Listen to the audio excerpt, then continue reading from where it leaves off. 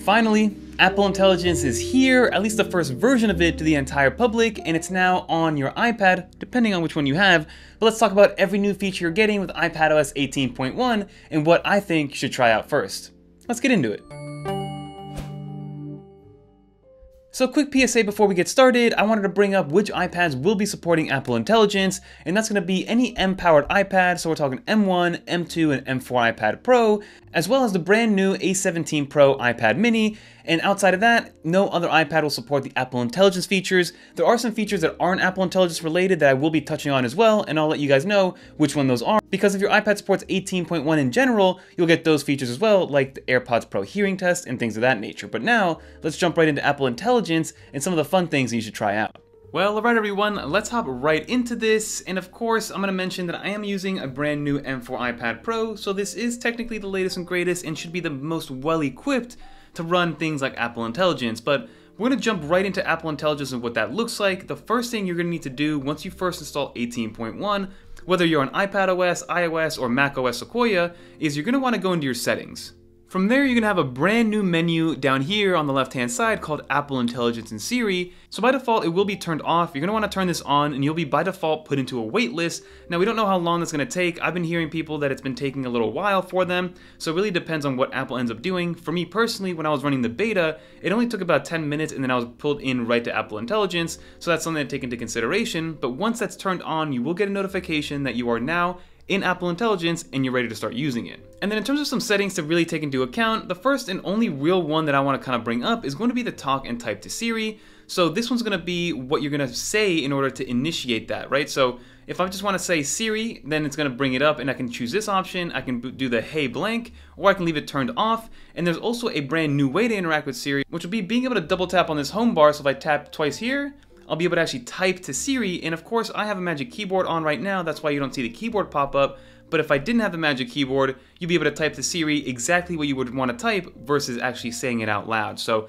those are the new ways to interact with Siri by default. And I know people are going to ask me about this ChatGPT integration. This is for 18.2. I just happen to be running 18.2 right now in the beta program, but 18.1 will not have this ChatGPT situation. So the first new thing you're going to see is that you're going to be able to get the new Siri animation by holding this down or saying its name, and you'll be able to interact with Siri and get some better context rules overall. Now, when it comes to how smart it really is, again, it's pretty much the same thing as it was with 18.0, just with some simple initial steps that you can continue having conversations with it. So for instance, what's the weather today?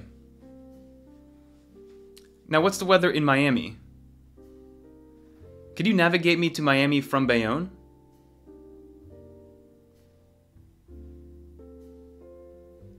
And then you can see that it's actually pulling up Apple Maps and guiding me all the way to Miami from Bayonne. Some other interesting Siri ones are going to be being able to explain things all at once. So for instance, how do I turn on dark mode?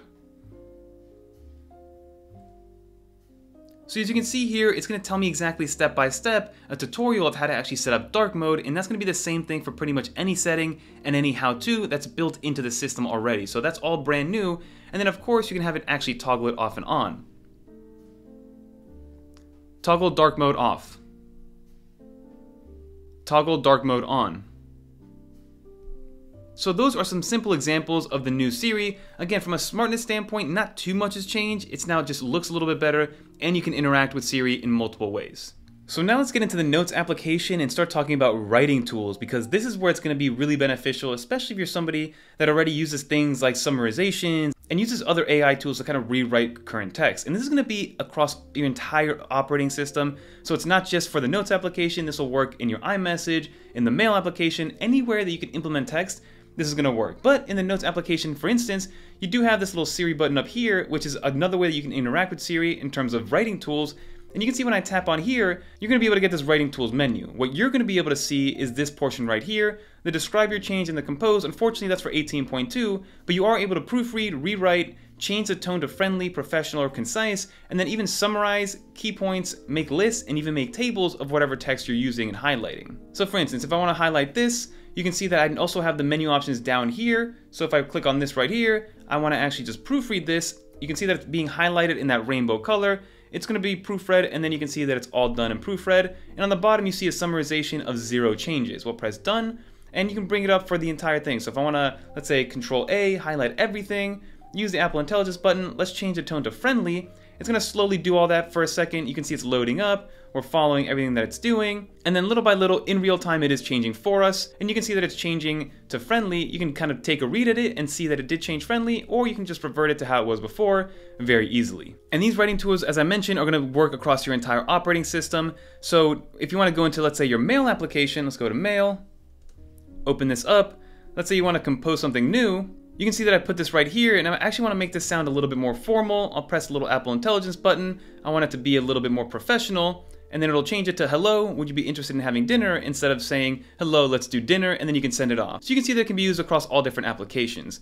And then since we are in the mail app, what's nice is that there's actually a summarize button up here for your mail application. So you tap summarize, and it'll give you a summarization of everything that's in that email. So you can see that there's a comment on here, and it'll even look at the actual image that's been embedded in the email to then see exactly what's being said and what to look forward to moving forward. So that's where I think this update shines. It's going to be in the summarization features, if anything. The next one I'm going to bring up is going to be notification summaries, and I absolutely love this because it's able to give you the essence of, let's say, a bunch of notifications or a bunch of messages very simply and very easily. So you can see down here that I have 60 total Redfin notifications from this one application, and you can see that all those 60 notifications are now being summarized into just 2 or 3 lines.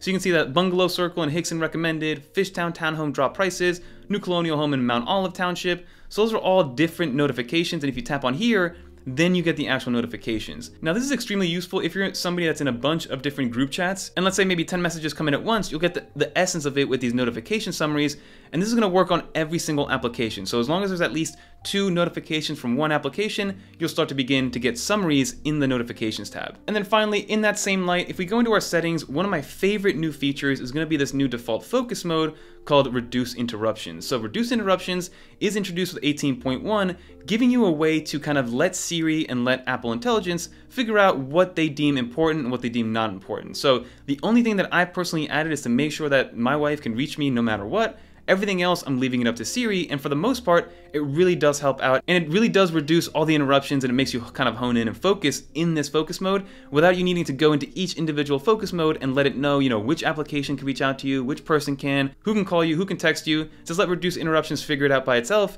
and so far, it's been very good. Alright, so let's continue on with some of these Apple Intelligence features, but now we're going to the Photos application. So the first thing you're going to notice in any photo is when you go into Edit, there's a brand new button on the left-hand side, or depending on how you're holding your iPad, but it's going to be the cleanup feature. Now this is similar to what some competitors have had for a while, and you can see that it is rendering in real time, but basically what it allows you to do is remove objects from a certain image. So if I want to completely remove myself from this image, I just go around, kind of do a rough circle around myself, it's going to highlight me in that rainbow kind of animation, and then poof, I'm gone just like that. So I think in this image, for instance, it worked perfectly, it was easy. If you really kind of zoom in here, you can kind of see that there isn't really anything abnormal about this image now, even though I was removed. And if let's say we want to remove the entire car, it's going to highlight the car and see what that looks like. See, this one was a little bit broken because of the fact that the car is the subject of the image. So I'm going to undo that, but you can see how that could work and how beneficial that could be. And the next thing I want to show you, which is something Apple really hasn't advertised, is if you zoom into a face, for instance, and this is a great way to kind of blur faces out. If let's say you take a picture with your family and you have small children, they don't really want to post on social media, you can just circle somebody's face. If I zoom out, you can see that my face is totally blurred and you can't actually make out what my face looks like. So I think that's a great feature that's built into the cleanup tool and built directly into the Photos application that you can now start to play with and see exactly what gets removed and what doesn't. And as you might notice, it works best when you're removing objects that aren't the main subject of the image. Now staying in the Photos application, we have a brand new feature called Create a Memory Movie. The Photos application has been able to create movies on its own for the last couple of years, and it's been one of my favorite things because it gets you a little nostalgic to see exactly what we've been doing maybe a year or 2 ago, but now you can create your own movie based on whatever prompt you want to give it. So if you want to do maybe, I'm going to type in ice cream with Fiona, I'm going to send it through, and what it's doing is going to pull all the images from my photo library that kind of match this query, and then put together a little movie with some background music to then kind of show it off to me after the fact. And then you can save this as a video, save all the images separately, share it as is, and again, it's giving you the title, and then it starts playing. And you can easily scroll through these to kind of pick which ones you want. You can tap in here to see what songs are playing, which photos are being chosen. You can give feedback if you want to. So I really like this feature to create your own, and then you can create again. So start to play with this to see exactly what ends up happening, and in my opinion, it does make for some awesome memories. And the last thing that was added into 18.1 in the Photos app is going to be the ability to search with better natural language inside the Photos application. So if I search up walking my dog, you can see that there are a couple pictures of me walking my dog here. As you can see, here I am with my Vision Pro. So it's not going to be able to accept more natural language overall. And that pretty much runs the gamut in terms of Apple Intelligence features that we will be getting with the M-powered iPads and the A17 Pro iPad mini. But some other smaller things that everybody's going to get is going to be the ability to revamp your control center. So with 18.0, we did get a revamped control center, but now we get a whole new menu option and a whole new page, which is going to be all for connectivity. So this one is going to be at the very, very bottom. And of course, you can rearrange it the way that you see fit. But we do have toggles now directly for Wi-Fi, AirDrop, and you can just tap in here to then make a decision on exactly what you want to choose, which I think makes it a lot easier to interact from a connectivity standpoint. And then also in that same light with Control Center, if we go into our settings and then go to Control Center, we now have the ability to reset Control Center. So if you did make a lot of changes, but you want to start fresh and go back to what Apple wants from a factory standpoint, you can just reset Control Center and it'll all go back to normal. And then last but not least, we have to talk about AirPods Pro Gen 2. So you need to have AirPods Pro Gen 2 in order for this to work. And it's going to be the fact that we can now use them as a hearing aid, which is kind of unheard of and kind of insane. So in order to do this, make sure your AirPods are connected, and you have to have the AirPods Pro Gen 2, either the Lightning or the USB-C version. But you tap into your AirPods setting, and then there's going to be a whole new hearing health section here, and we should have already posted a video on what this exactly looks like. But basically, go ahead and take a hearing test, see where your hearing stats are, and then you're able to use your AirPods Pro for light and moderate hearing loss in order to kind of help amplify that. So I think the value and the price you can get AirPods Pro Gen 2 at is so much better and so much accessible than an actual hearing aid, which can go for thousands of dollars. So kudos to Apple for getting FDA approval on that and now giving you basically a hearing aid in your pocket, which can be used whether or not you are actually hard of hearing. But that is pretty much it when it comes to all the AI features and everything with 18.1.